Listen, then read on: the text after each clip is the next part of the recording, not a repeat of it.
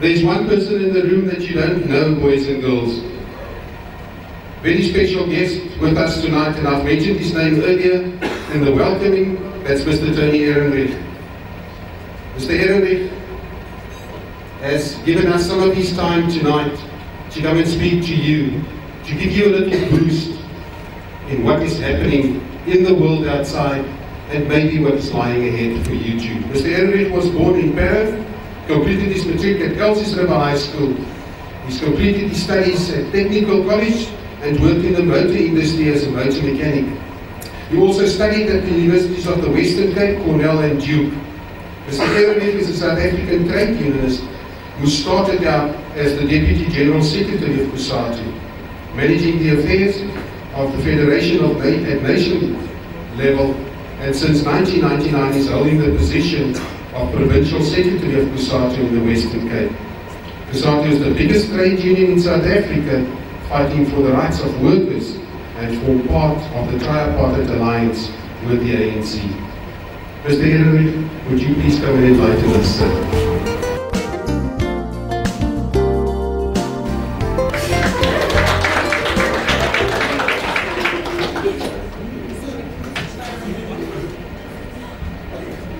Thank you very much, sir. It is an incredible honor and a very, very special privilege to have the opportunity to share this evening with you.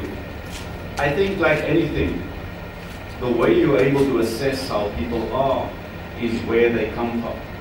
And there's no doubt that the teachers who you've honored here tonight, those who have shaped your minds over the last few years, have done an incredible job. Just by the two speeches by the head girl and the head boy, and by the general sense of confidence and enthusiasm about this evening that's displayed by everyone, what is clear is that you have been prepared well for the future, and there's no doubt that the value that's been added to your lives by your teachers will stand you in immeasurable stead into the future. So I hope that you appreciate that you will always have to be thankful for them for having inspired you in the way that they have, but also prepared you and shaped you for the many challenges that lie ahead of us. Tonight is a watershed moment for so many of you, and it caps an incredible achievement. In South Africa, unfortunately, only 23% of all children who start out in school achieve matrics. So the fact that you're sitting here tonight already says that you are amongst those who are going to shine the most brightly in South Africa. You are those people who we're going to depend upon for our futures, and we can only attest that our futures are in good hands, judging by what has come out of tonight. But having achieved the fact that you've got to Matric, all that we can do as parents, as people who interact with you in different areas of life, is to call you to a higher purpose. To ask that you make sure that all of those things that were provided for you, that you provide that for others.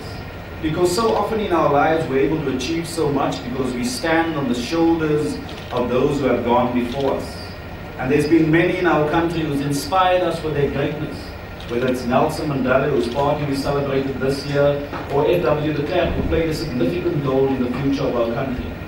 Those are the heroes of South Africa. Those are the people who you are called upon to emulate. But the quality that they've most embraced is the fact that they put our people ahead of their personal ambitions. And so there's a call to you to make sure that you respond in the same way. I know that many of you would have tried your best every day of your school lives. There'll be others who would have taken shortcuts here and there.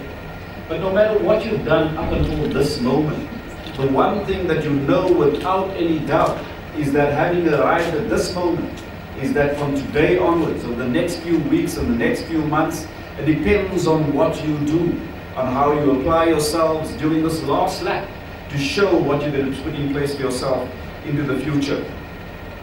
Often we're called upon to always do better. And I think if anything, it's Nelson Mandela who told us that you've got to shine as brightly as you can. And don't be scared to shine for fear of outshining others. Because when you shine as bright as you can, you give other people the permission to shine also. And you, as I've said before, are part of the 1/5 of our children who make Matric. It's a challenge that we've got to respond to, and it's an area that we've got to make sure that we improve to a greater extent. And so as our country celebrates your successes, as we know that you're going to be the cornerstone of what the new South Africa is going to be built on, we value and look forward to the contributions that you make. Tonight is all about you. It's all about you celebrating what you've been able to achieve, but also taking stock of what it is that you're wanting to be doing into the future. But as ever, when an evening is about your highest moments, you know there are people who come forward and try to claim those high moments. And inevitably the people who are part of claiming those high moments are your parents. Your parents have sacrificed so much to bring you to this point. And so your parents themselves know that when they look at you and your successes, they hope that you give expression to their ambitions. And so they must celebrate tonight with you. They celebrate tonight with you as our communities celebrate them tonight with you also. Because when we look at what happens to our matriculants, when we look at the possibilities that they bring to our lives, we hope that our ambitions for what this country should look like, for what our people should become, is beholden to you and what you're able to do into the future. And so we want to see you striving to ever greater heights. We want to make sure that you become doctors so that it improves the health care of all of our people. We want to make sure that you become teachers in the future so that you can shape the generations' minds that will come after you to repay the debt that the teachers that you've encountered have invested in your lives. So those are the contributions we would call upon you to make.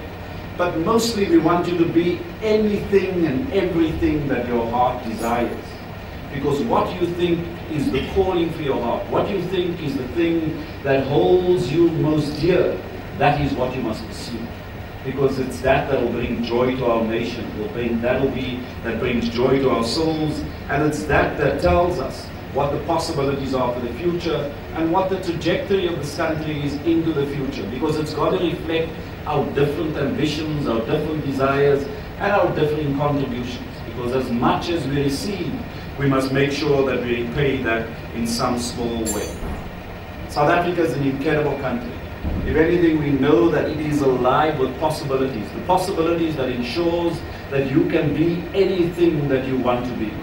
And our job as parents and as teachers and as people in the community is to make sure that you have the opportunity to be the best that you can be, to support you in every way that we can. And we know that in spite of the stumbling blocks in setting out on this journey of a new South Africa, there's now opportunities to help young people to achieve any of their dreams. And so, whether you want to confine yourselves to Cape Town, and many of you have no doubt grown up, whether South Africa will be your base, or whether you will branch out into the rest of the world, we must make it possible. And so the government's made a commitment to make sure that the embassies across the world must reach out and support you in whatever way that it can if you want to study overseas. If you want to study inside of our country, and there may not be the funds or the opportunities, the parastatals, that's rested with government money, must provide the opportunities to those who want to enter into the technical field. But they must also make sure that those who want to respond to many of the important scarce skills that we have, they support it in a very special way. That they are able to make sure that they respond to the challenges that exist. You've come to a point where your achievements must be celebrated. But you know that your matric certificate will be the passport into the future. It's a passport that you can write the amount of the check that you want to receive. All it takes from you as young people, as learners, is dedication, application, and discipline. Because nothing comes easily in life. Those who are successful are those who apply themselves. And so we pray with you that you apply yourselves, that you take this opportunity, that you embrace the fact that you've come further than many children in our country, that you embrace the fact that we look towards you to realize our potential. And so I'm sure tonight, if I salute you for all that you are, for all that you've become, not only on my behalf, but on behalf of your parents and the teachers, the other learners in the school for whom you continue to be a shining beacon in your achievements. When I salute you for that, I salute you on behalf of everyone. And I wish you the very best in the future. Shine as brightly as you can and make us all proud. Good luck into the future, and thank you very much for letting me share this evening with you.